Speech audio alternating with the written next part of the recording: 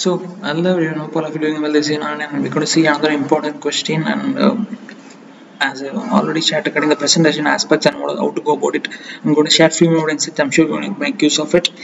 So, we're going to see the question on Ind AS 37. U Limited is a large conglomerate with a number of subsidiaries. It is preparing CFS as on 31st March as per notified Ind AS. The FS are due to be approved for issue on 15th May 2022.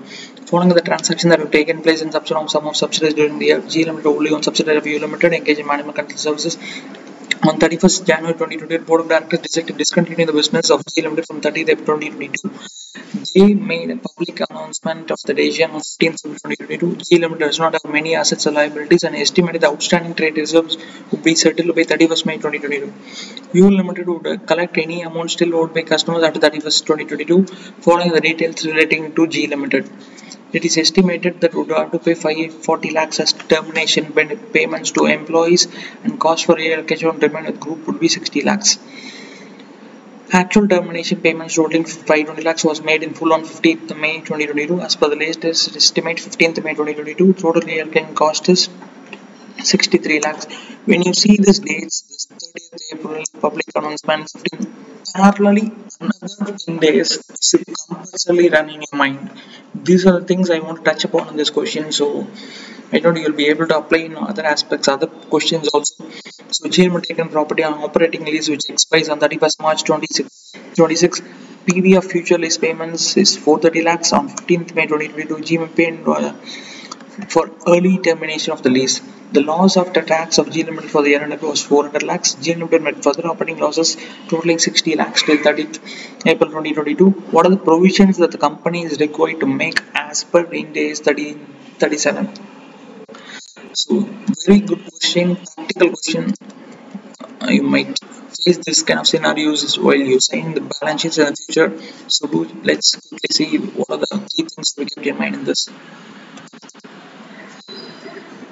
So, main thing you should keep in mind is these are the things. Operating lease is a onerous contract. This is first one, and as I was briefing highlighting on that various dates, what candidates tend to make mistake is they will answer this based only on Ind AS 37 and they miss to highlight the relevance of Ind AS 10. But as a professional, this is very much expected. That is, events that provide additional evidence of conditions. This line is important. So, company should make a provision of 520 lakhs. So, then comes to the stand. What are the restructuring includes sale or termination of business.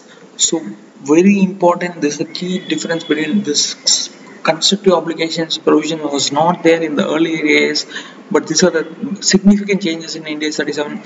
So, constructive obligation to restructure arises when entity has a detailed formal plan for restructuring, which we saw because there was an elaborate, clear with material values also presented appropriate to the management as raised valid expectation in those affected that will carry out a restructuring by starting to implement that plan.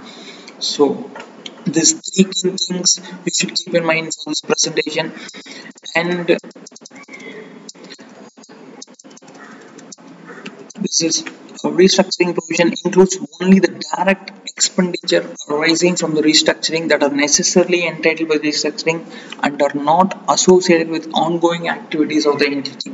So let's see 520 lakhs, we just saw that it should be included, and the relocation costs relating to future contact, that is why I just highlighted you the direct expense, so they are not liability for restructuring at the end of reporting period.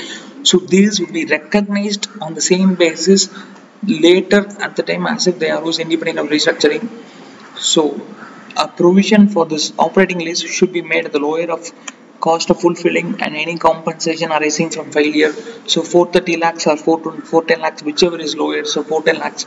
So operating benefits do not form part of closure. So total provision required for this is 510, 520 plus 410, that is 930 lakhs.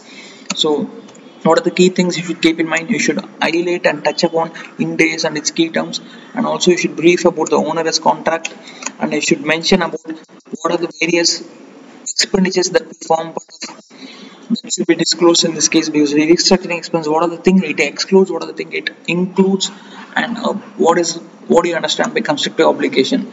So this is a very good question. Ideally it should come for 8 marks, but you may get for 4 5 marks also. So ensure you capitalize on these questions, because this is all theory and straightforward, but the expectation from you is very high from the examiner. So reproduce as it is and make the most of it. Have a fantastic time.